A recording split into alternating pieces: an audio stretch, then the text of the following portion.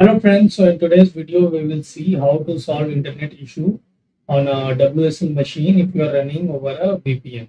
So sometimes on a VPN or in the office laptop or the corporate laptop, we usually have VPNs and there sometimes the internet doesn't work from your WSL machine.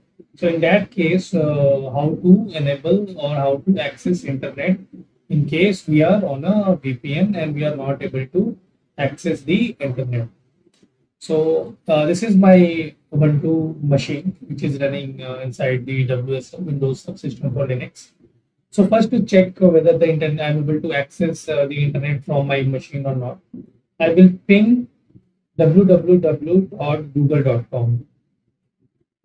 So if I'm able to successfully ping the google.com or any other website, so right now I'm able to successfully ping since I'm not on a VPN and I'm running my WSL on my personal laptop. So I'm able to access the internet. So if you are not able to get success response from the ping command, okay, so what you can do is you can on the browser you can search WSL VPN kit. Okay. So you can go to the GitHub link of WSL VPN kit, and what it says is that before setting up a WSL VPN kit, check if a DNS server change may be enough to get connectivity by pinging a public IP address from WSL2. If that works, follow the steps in this URL. So it gives some steps to to run and to update the resolve.conf file. Okay. So what it says is that if you are able to ping the IP address, you are not able to ping the DNS or this www.google.com, but you are able to ping the IP address. If this is working, then we need to follow these steps which is mentioned in this URL. But if it doesn't work, then we need to use this WSL VPN kit to access the internet. So what you can do is you can download WSL VPN kit.tar. Okay. So from this link you can actually download it. So I've already downloaded it and I have placed it in my home directory. So I've already downloaded it. Okay. So currently I have a Ubuntu machine running.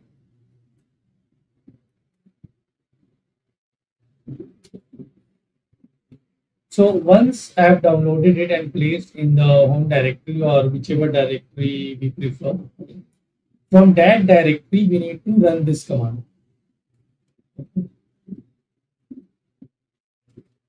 So this command will actually import the WSL VPN kit. So I'm importing the WSL VPN kit. Okay, now I will run WSL-L-B to list the WSL machines. So now I can see WSL VPN kit here and it is in a stopped state.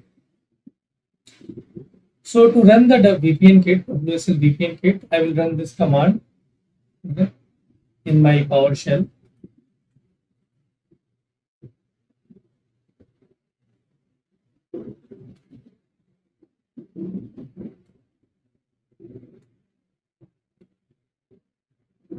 Okay, so it is started the WSL VPN kit, and if I do WSL-L-V, now my both Ubuntu and WSL VPN kit both are running fine.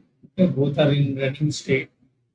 Now, if you try to access, you will be able to access it. Since I was already able to access it, I was not on a VPN, so it doesn't matter to me. I will still be able to ping this google.com. But if you are on a VPN and earlier you were not able to ping google.com or any other site, once you start the VPN kit and then when you will try, you will be successfully able to successfully able to access the internet. Now, every time you need to, access the internet from WSL, you need to first run this command to start the VPN kit, and then and then only you can access the internet. But if you want that, it should be started automatically whenever you start uh, your machine or your Ubuntu or Linux machine. So what you can do is you can follow these steps. Set up system D. This creates a script, so you can just run this script and it will start. The second way is you can you can set up a system name. So you need to from inside the Ubuntu machine, you need to run these commands. Okay, so this will create actually a WSL VPN kit service. Okay, and when you will enable the service and start the service, from next time onwards, whenever you will be starting the Ubuntu, this VPN kit will be automatically started and will be in running state. You don't need to explicitly run this command to start the VPN. So this way you can solve the internet issue if you are having, in case you are on a VPN. Thank you.